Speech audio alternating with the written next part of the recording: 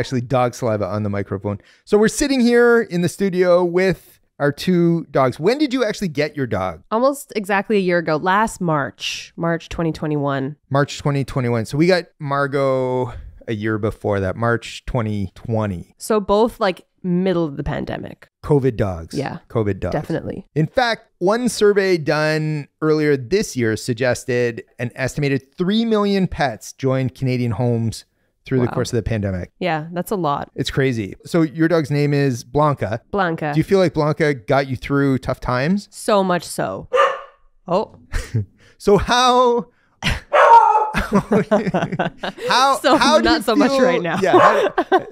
Aside from the stress of trying to record a podcast when a dog is barking, why do you feel like Blanca got you through tough times? She was the reason I got out and got outside, the reason I got out of bed. Like there was nothing to do for a long time other than sit at home. And even a joyous little furry creature to laugh at while you're sitting at home made all the difference for me. You feel like your dog actually improved your mental health? 100,000 million %. Which we're asking this because this episode is going to debut on the Monday of National Mental Health Week. And we have this theory that dogs helped people get through the pandemic, get through the tough times of the pandemic, and that actually dogs and mental health, like that they're, there's a connection maybe somewhere there. So you are like an unadulterated, yes, my dog helped me get through the pandemic. And I'm not exactly on the other side. I'm just maybe more skeptical. Right. Like there are times that my dog legit does add to my stress. Right. And sometimes I come home from a day and I don't want to walk the dog. I want to read my book. Yeah. I just want to read my book. And that's fair. Yeah. So I'm not 100% sure that letting my daughter convince the rest of us to get a dog was the right play for us. For your mental health. Right. So the question of dogs and mental health. Do you own a dog today? And do you feel like the dog helped get you through the pandemic? Do you feel like a dog helps you with your mental health? Does your dog add to your stress? Or maybe you're considering adopting a pet. Like which one should you get for your mental health? Those are the questions that we'll be exploring today. And we have Dan McCann of the legendary McCann Dog's Obedience Training family here to explore it with social worker and animal lover Samantha Charan, who's Medcan's clinical lead of mental health.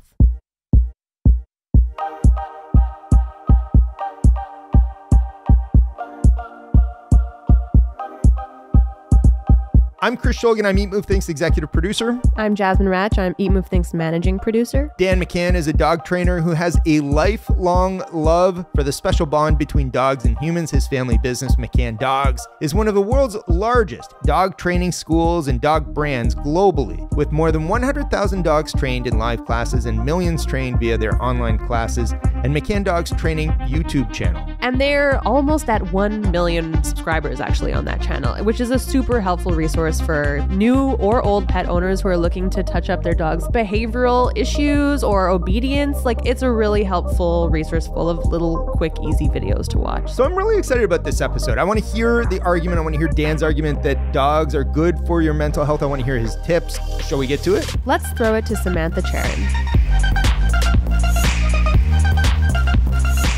Dan, I'm really excited to be sitting here with you today. I feel like we're combining two of the things that I enjoy the most, which are animals and the topic of mental health. With that being said, how's your day going? And it's really great to finally put a face to the name. Thank you so much. Likewise. And I'm so thrilled to be here talking on a topic that's similarly passionate for me. My day is going great. The best days for me start with a slow morning and a couple of dog cuddles before a coffee. And I was able to get that in with my just over a 1-year-old border collie euchre. So today's been a great start already. As a person that feels like they're very puppy and dog deprived, that's very enticing. Dan, I know that your family has a long history of having a relationship with dogs. How has being in that environment really shaped the way that you view dogs and your relationship with them? Yeah. Now looking back on my childhood, recognize how unique and special it was to grow up with 10 dogs in a family business that a lot of my parents' friends and even family members thought was kind of crazy that they were starting a dog training business. And it kind of became this sort of field of dreams. If you build it, they will come. And we got more and more people interested in learning from my parents as they started to really get into dog training as a hobby. my mom had been running aquatic centers and learned about teaching swimming and teaching people and programming. And my dad had been pursuing sports and was actually trying out to play professional baseball, and he had open heart surgery. And when that happened, it totally shook up their lives. And he was able to go back to his regular day-to-day life, but not pursue sports. And so my mom and him kind of took that passion for being world-class at anything you do and applied it to the hobby of dog training. And they went on to become pretty well known in the dog training world 40 years ago, and now have trained over 100,000 dogs in our facilities outside of Toronto. And my eldest sister, Kale, who grew up really in the heat of the business being developed, has gone on to become a 21-time world champion in dog agility. So she's wow. Yeah, she's incredible at what she does. She loves it. She found her passion at a really young age. And with her expertise and her personality and skill set and her husband, we've actually built out a YouTube channel where we put out content every week to help people do something awesome with their four-legged family member. And it's been a labor of love since 2010 when it started. And it was slow initially. And over time, it's just grown and grown. And we're proud that hopefully this year we'll cross the 1 million subscriber number on our YouTube channel, which is just so exciting because it's getting really important content to dog lovers all over the world so that they have the resources to improve their relationships with their dogs, do more things, enjoy hobbies, and pursue a really fulfilling relationship with their four-legged family member. It's amazing that everybody in your family can share that bond as well, and that you all have an interest in it. Yeah, it is. And I think dogs and our relationships with dogs has impacted all of our personalities in a way. I have friends that joke with me that my spirit animal is a border collie.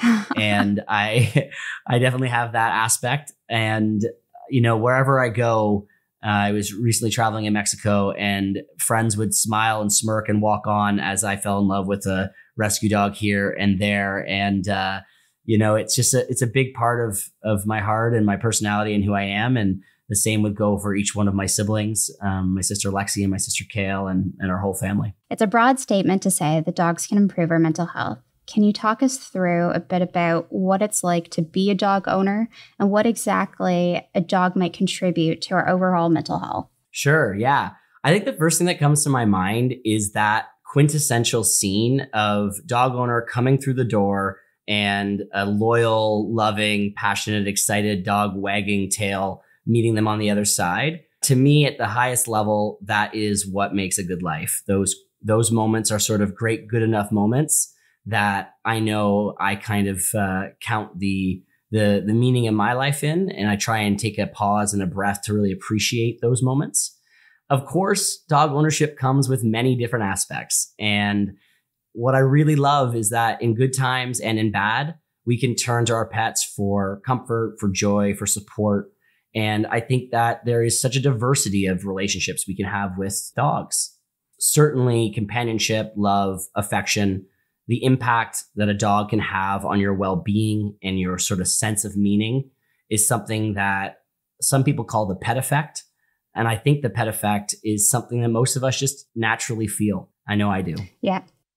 I guess if I were to try and sum it up, what I love the most about dogs is that they model for us how to be better people, whether you're struggling with a mental illness or not. They tend to assume the best, are quick to play and bring out that childish sense of wonder, are resilient in overcoming bad or difficult experiences, and then they rest when they need to, which I don't know about you, but I think if we could all do that, it would be amazing to be so much present-minded like dogs. Yeah, I was just about to say, it sounds like a very grounding experience. And when we think about, looking for those pockets of sunshine in our days, like having your dog greet you, regardless of, what's going on in your day, that's very sentimental and grounding, and it brings us back into that present moment.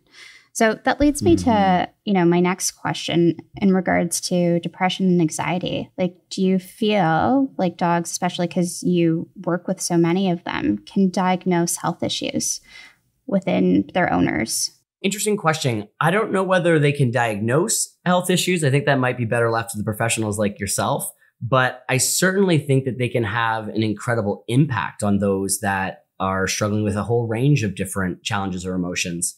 For me, If I were to just sort of sum up at a higher level, typically folks that are in a depressed state are stuck in the past and ruminating on past thoughts.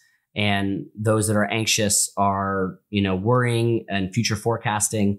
And exactly like you said, when you have another being that's relying on you that, in fact, if you don't take it out every 2 hours or so, might pee on your floor, it can be an incredibly grounding and an experience that brings you into the present moment. Absolutely. I think pets and therapy animals can alleviate stress, anxiety, depression, certainly feelings of loneliness and social isolation. And beyond that, they can help us open up to other humans, making sort of that ice-breaking conversation, whether you're riding an elevator in an apartment building or whether you're at a local park.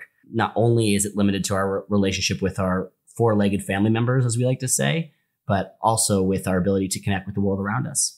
Yeah, so I think you actually hit the nail on the head with that. It's really funny because there's a lot of correlations. When I'm sitting down with a client, something that we often review together is a document called a self-care assessment. And it sounds like what a dog can provide to us is exactly what that self-care assessment touches upon. So in order to make sure that we're living a holistic lifestyle that is covering everything we need to be mentally well, it is structuring a routine, having things that we can fall back upon, exercise, belonging to a community, having something that we can fall back on, and a purpose, which it sounds like a dog gives us all of those things as well. Absolutely. Yeah.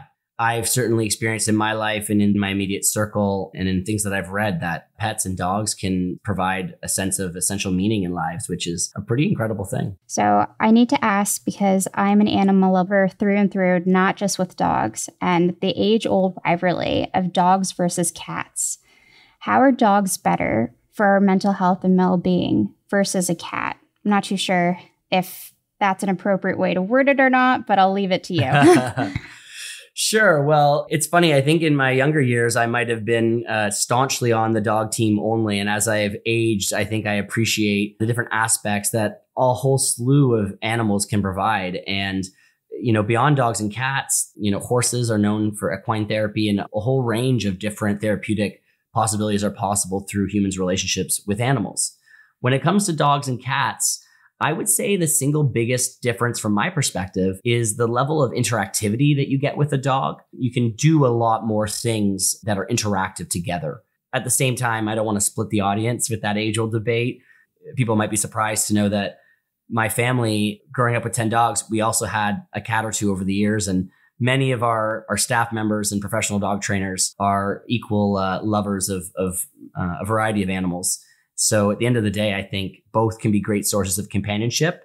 And it really comes down to the fit between energies, right? The fit between your lifestyle and what you're looking out of a relationship with an animal. Wow. 10 dogs. Yeah. Growing up in a household with 10 dogs. That's wild. Almost consistently throughout all of my youth. Unfortunately, animals don't last forever. And so there was a lot of different dogs that I was very close to over my life. And I look back now, it just seemed like a very normal thing to me. Right. But I look back now and people make that comment of, what an interesting and fortunate childhood. And I certainly was surrounded by many more dogs than that in our family business, because we had at times, 700 or 800 dogs a week coming to our training facilities. And I definitely would say, looking back now, that my connection to animals and to dogs reaches into a pretty deep place in my soul and self-identity in terms of the man that I am today. I joke sometimes with friends, if they're talking about love languages, that there's a sixth one for me, which is showing and expressing love through dogs, because that's certainly a big part of how I grew up. My partner and I, we've been thinking about getting our first puppy together. He's had dogs in the past, and I've always been a dog lover, so it just felt natural for us to want to do that. Amazing. So we are currently of the mindset that the dog picks the owner in some ways when it comes to personalities. Do you have any, advice for people that are first-time dog owners, I guess, together? Because I'm a first-time dog owner, but he's had 2 Weimaraners in the past, right? Yeah. That are, looking to expand their small family. And what advice would you give them? Absolutely. I mean, this in my world is actually the age-old question. Okay. From as young as I remember, the main question that folks would ask me when they learned a little bit about my family background was, what type of breed should I get? And the truth is, it's an incredibly personal question that is going to be different for everybody. So it really has a lot to do with your lifestyle and your goals. Some breeds are more inclined to bond strongly with humans than others. Having said that, every dog's an individual, so there's always going to be exceptions. And it really depends on what you're looking for. You need to consider a number of different characteristics like energy level, size of dog, coat type, grooming requirements, general temperament. If you're an active person, then you might want to choose a dog that's of a more active breed. And if you're someone who likes more quiet time and relaxation, then choosing a breed that doesn't require as much exercise would be really smart in terms of your future success and happiness together. It really does, more than anything else, come down between the fit in personalities. Yeah, that's really good advice. And what about those people that are kind of on the fence? Like they don't know if taking on the responsibility is for them. Like what are some telltale signs that you're really ready to jump into this investment? Because it's more than owning an animal. It's a member of your family to a degree. Absolutely. And I think it's clear from our conversation already that we're both dog lovers, and getting a dog can certainly be rewarding and enjoyable. And at the same time, there are a set of considerations that are important beyond just good intentions. I think right now we've seen one of the biggest puppy rushes in recent history. And I'm simultaneously thrilled about that and hopeful that those dogs will continue to have their needs met over their lifetime. So the key things to think about, I would say probably 3 things. Do you have the time that's going to be required for caretaking? And are you prepared for that responsibility to take on the challenges of owning a dog? Because it is a huge time commitment. Secondly, you want to think about if you're prepared to take on the training challenges that come with owning a dog. Because properly training a dog isn't actually as easy as most people assume, and it takes time and know-how. Each dog is an individual, so they're going to have individual training needs. And then you hit on this, but it also is an investment. It's a serious expense that goes along with owning a dog. Everything from potentially an initial purchase cost, depending on where you're getting the dog from, food and medical bills and supplies, proper training, perhaps veterinary or emergency care, possible boarding, grooming. There's really so many different aspects, and it would be hard to sort of come up with an accurate guess, but just for the sake of putting a number out there, I would imagine that it's probably at least $3,000, maybe $5,000 a year, depending on your spending habits and where you're located in the world. And if you look at about 10 years, you could be looking at anywhere between $30,000 and $50,000 on the dog as well. So it shouldn't be something that you rush into or you just decide on a whim. And I think the most important thing is to really make sure that the needs are being met on both ends of the leash. Yeah. What can you do for that dog? How can you show up for it and improve its life? And we know that the opposite will be true in return. Yeah. And for people that are first time owners, like when I think about myself and becoming a dog mom eventually, my mind automatically goes to like, I need to puppy proof the house and get all of the wires out of the way, make sure my backyard is fenced in. Like, what are some things that first time owners should be doing to prepare their house for not only a puppy, but an older dog if they're bringing one into the home as well? Yeah, that's such a common question. We actually created a puppy prep guide because we've had many folks reach out and say, I'm a first-time owner and I don't have the dog yet, but I just want to know exactly what we can do. But I would say the highlights on this, you're starting to think about it's how can you set up your house and the environment so that the animal is in a environment to be set up for success. We love to say that early training is easy training. And those first 6 months are so crucial to develop your relationship and the bond with the animal. And the main thing is actually supervision. It really is. It's in the early days, especially 100% supervision is what's required to keep them safe and to make sure that they aren't getting into trouble or making mistakes that could otherwise be avoided, because what a dog learns first, they learn best. And so when you actually unpack what that means, there are a number of tools that can help you to make that 100% supervision possible, because of course we live in a day and age with so many distractions and stimulations that it can actually be pretty hard to achieve that. So having a crate that the dog stays in from the very first night and they get used to as a comforting sort of denning environment is an incredibly valuable and practical management tool. Then when you can't be fully present, having that crate and having it be a safe space for the dog to relax is going to be one of the best things you can do for both of you. Sometimes people like to get baby gates or use an X-Pen to cordon off areas of the house so that they can actually limit the dog's freedom in sort of where they can get into. Maybe there are some stuff that you aren't going to put away and you want to make sure that they aren't going to get into that. But it's not a replacement for supervision. It's still to be complemented with supervision. Right. I think those are great points that you hit on. I know that you've mentioned this on your website. I was looking at it earlier today and going through the content that you have there, and it really does outline a lot of information for new time owners. So that's a great resource for people to look at. With that being said, I know we talked a lot about what to expect, how to arrange your house, or different ways we can interact with our dog, and how your dog their personality can really be leading and telling towards, the lifestyle that you built. With that being said, if I'm bringing a new dog into a new environment, is it a bad idea to be working full time and integrating a new member into my family? Or should I be, scheduling to take time off of work? What should that look like for someone new? Well, first off, if you're asking that question, I think you're on the right track, because really what you have to do is have a plan and understand what you're getting into. So some dogs are going to adapt to spending time alone during the day without too much difficulty, while other dogs, perhaps higher drive or working dogs like my border collie, might struggle more with less physical and especially mental stimulation. So those are the kinds of things you want to think about. Knowing it's a big time commitment, after and before work, are you going to have the ability to properly exercise and spend time with the dog? Especially depending on the age of dog, you might want to have a plan for your village. Who is going to be able to be enlisted to help a friend or a family member, or maybe you hire someone during the day when you aren't available.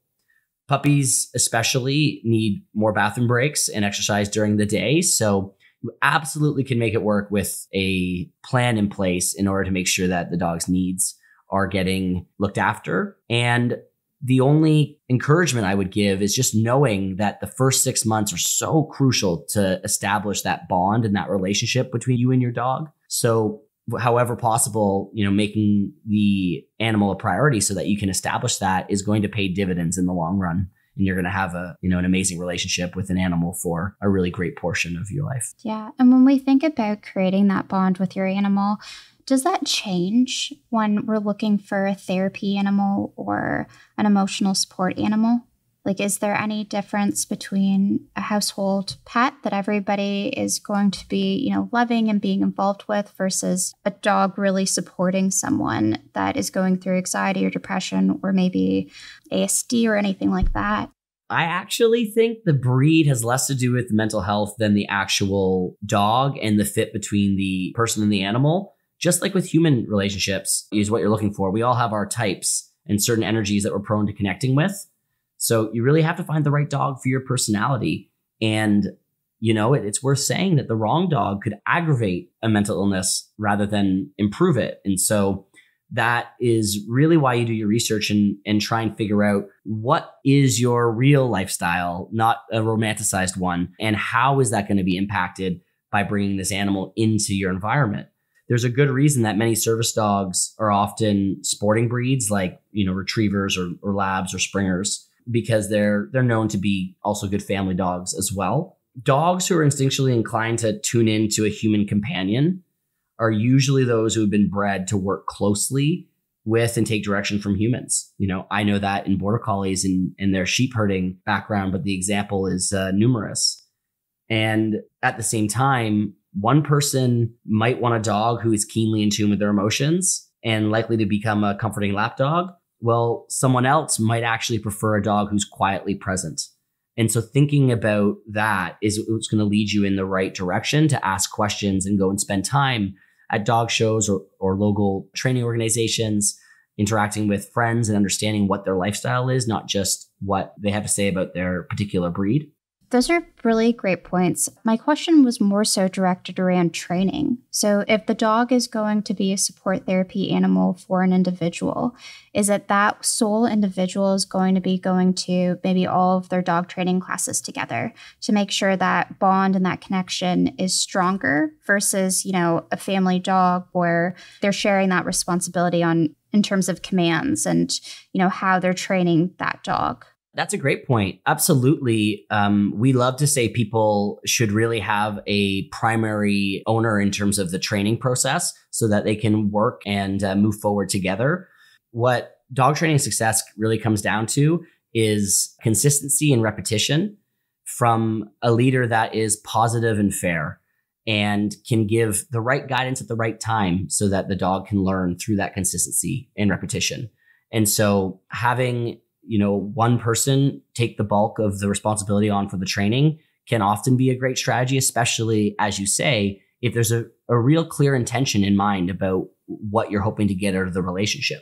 And in general, training is a very big commitment, but it's obviously something that I believe is totally worthwhile. And living with a dog who is respectful, understands that there are some rules in life, and listens well is a pleasure. So it's totally worth it. So we know that over the pandemic, there's been a large number of people that have decided to adopt a dog.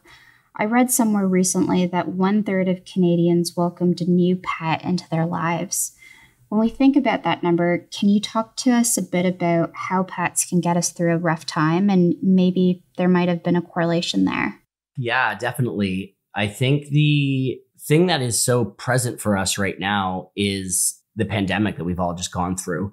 And of course, there's been a rush in dog ownership, but peeling that back a little bit more and trying to understand what that's about, I think is why right now this conversation is so timely to be having. And clearly, people have been separated and socially distanced and isolated, and having a constant source of companionship and love and affection is something that we all can benefit from. There's the oxytocin system that is really involved with bonding and can provide a whole slew of different benefits that I'm sure you could speak to.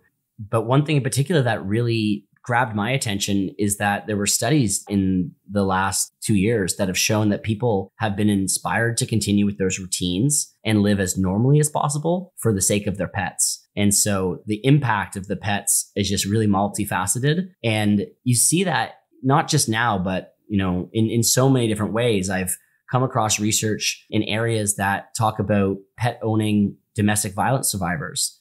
And many of them have talked about how they were motivated to seek safety, not just for their own sake, but for the safety of their pets. And so I think that the relationship and the depth of connection that we have with these animals is striking and incredible and very far reaching. And I think you bring up a really good point there, because when we think about effects that the global pandemic has had, like when we look at our rates across the board, prior I was working in children's mental health, and we saw certain rates absolutely spike. And a part of it was it's not natural to see the same people every single day without social interactions from other places.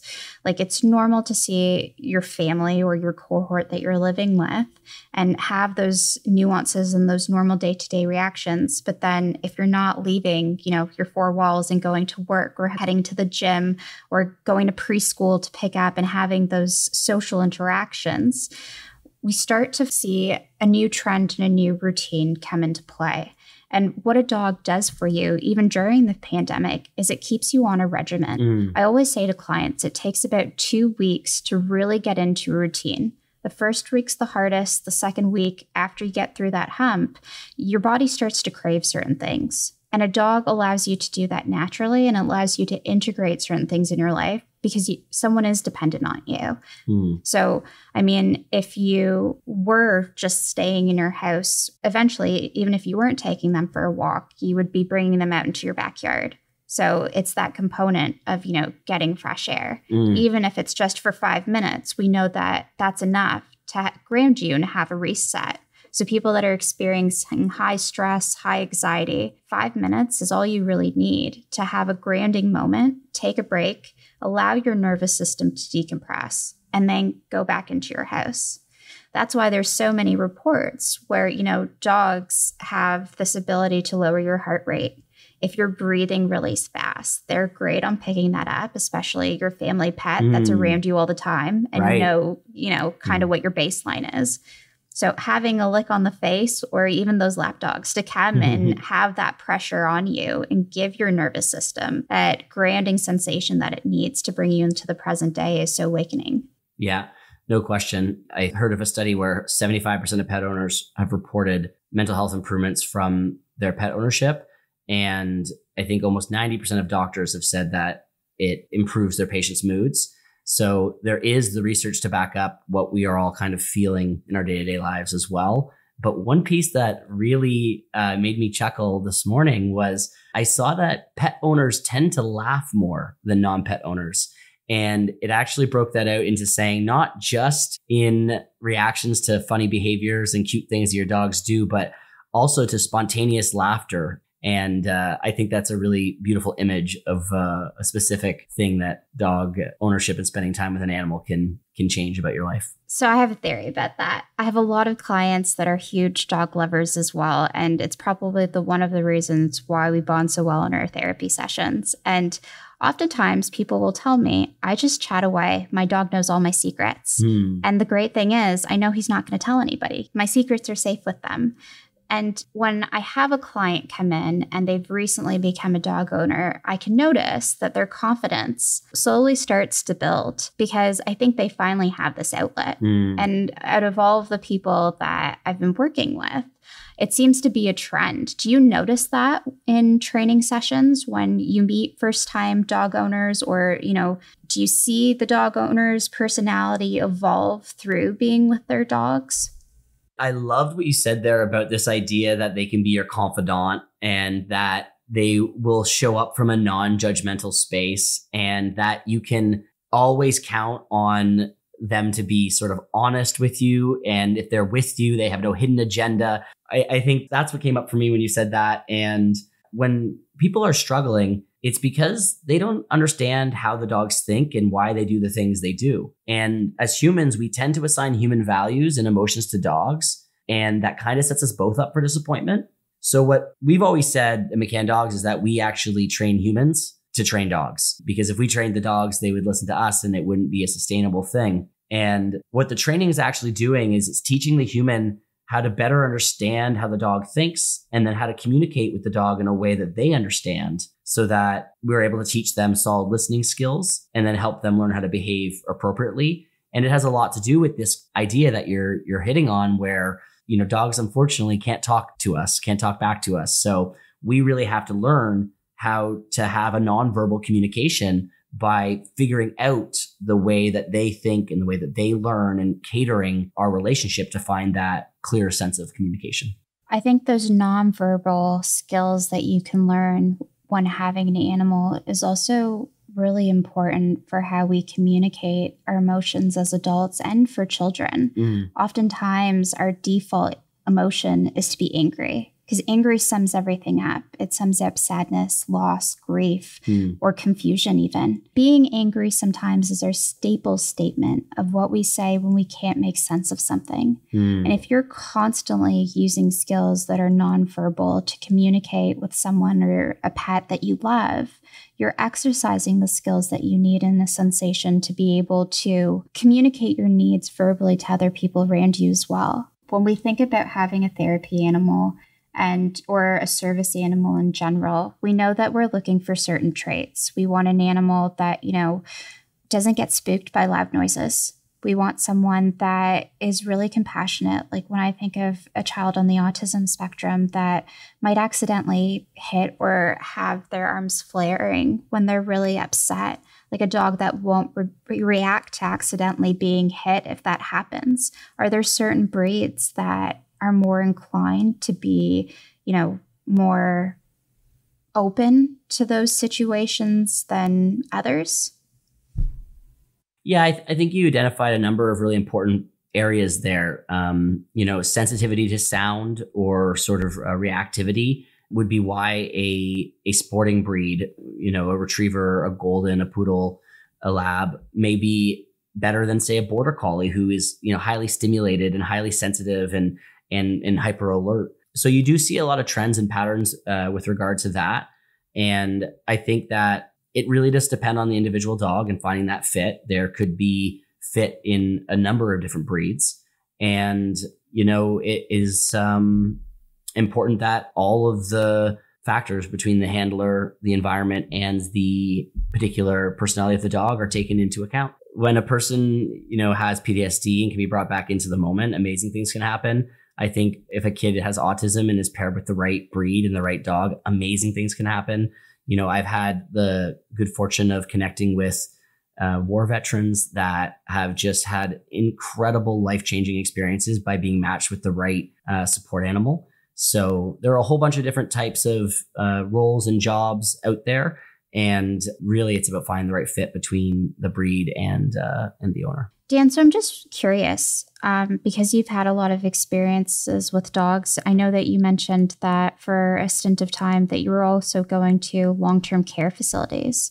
Was there ever a really unique interaction that a dog had with someone living in that center? For me, as a younger guy, it was almost a little bit overwhelming to go in with my animal who I loved and I was, so used to interacting with in a different environment. So it was a lot to sort of take on. And I think one story that I heard of in particular that really captured my heart was there was a lady that had been in a long-term care facility and had gone nonverbal and hadn't been communicating externally for a number of years. And the support staff, were working with it best they could, but really finding it difficult to bring her out and to connect with her. And when the support animals came just for some visits, it must have pulled at something deep inside her because she actually started talking to the dog after not speaking for years. And it ended up being a little bit of a channel because from there, the nurses could ask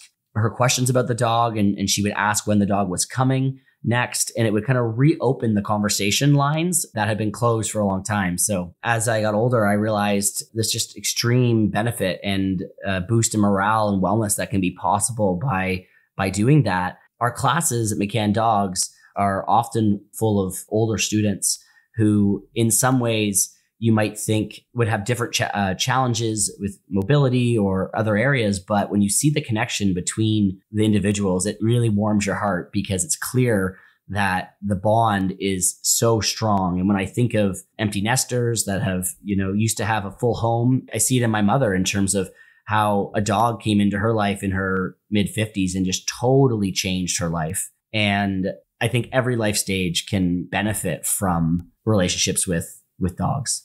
Wow. You talked about your sister having, her specialty was really loving agility and training that aspects with dogs. Is there one that really speaks to you, like one part of training that you really love and feel passionate about? If you had to pick one thing, I know you love it all. No, it's a good question. I mean, the first thing that comes to mind is kind of silly, but trick training, it just brings people so much joy. And what I think people don't actually give credit about trick training, I'm talking shake a paw, spin, roll over, and it can get way more advanced than that, is it really helps build your relationship and your bond with your dog. And so that is worth its weight in gold. For me, I really enjoyed competing in disc dog with my border collie growing up. I actually was taught to throw frisbee by the Guinness World Record holder for the longest throw by a human and the longest throw and catch by a human and dog. And so it's one of my favorite things to do is to play frisbee with my border collies.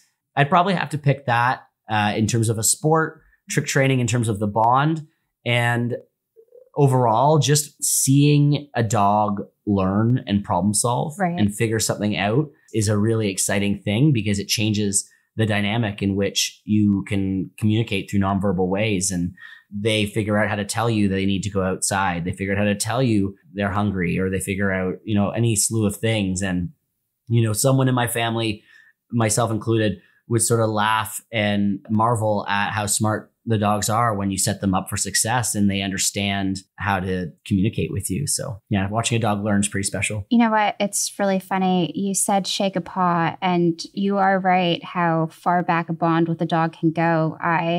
When I was younger, our next door neighbors, I I've known this dog since I was 3, and then the family moved when I was about 13 years old, and it was their family dog. But one of the first tricks that I learned how to do with this dog, because I'm a bit older than their kid, was shake a paw. Aww. And as soon as you said that, my reaction, I had a smile. I was actually quite distracted because all I could remember is this black lab that we grew up beside. And that was like my first interaction with a dog. So even that response that I got from just thinking about that relationship years ago, I can now see how that would be so impactful for someone that sees their dog every single day and sharing that with them. Yeah, what an interesting insight. The power of that memory. Clearly, it was something that was incredibly impactful. And sometimes, you would know better than me, but sometimes some of our earliest memories that are imprinted can be things connected to fear or upsetting things. And so it's beautiful to bring back memories that's connected to something so pure and joyful. Dogs are great companions while they're with us, and they can be great companions when they're not with us as well.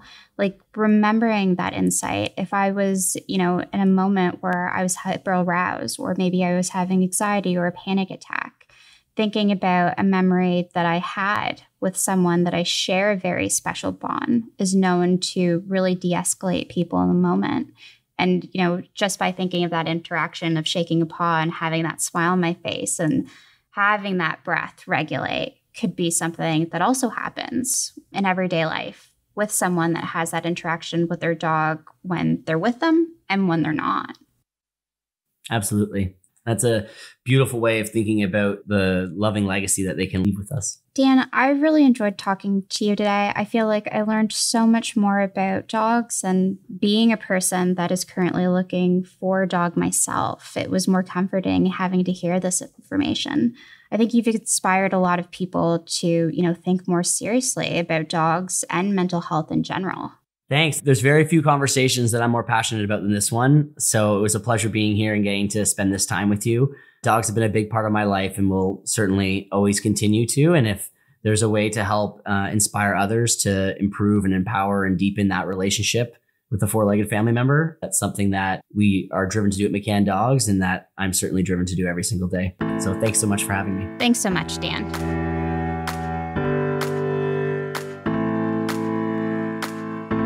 That was our host and clinical lead of mental health, Samantha Charan, in conversation with Dan McCann of McCann Dogs Training. Remember to rate and subscribe to Eat, Move, Think on your favorite podcast platform. Follow McCann Dogs on Instagram and Twitter at MCCANN Dogs, and check out their YouTube channel, McCann Dogs Training. Follow our host Sean Francis on Twitter and Instagram at Sean C. Francis, that's Sean with a U, and follow Medcan on Twitter and Instagram at Medcan Live Well. We'll post episode highlights and links you can visit on our website, eatmovethinkpodcast.com. Eat, Move, Think is produced by Ghost Bureau. Senior producer is Russell Gregg. Jasmine Ratch is managing producer. Social media and strategy support is from Chantel Gertin and Andrew Imex. Executive producer is Christopher Shulgin. We'll be back soon with a new episode examining the latest in health and wellness.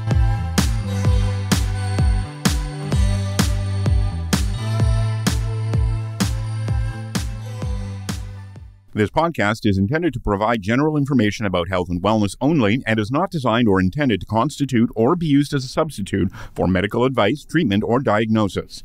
You should always talk to your Medcan healthcare provider for individual medical advice, diagnosis, and treatment, including your specific health and wellness needs.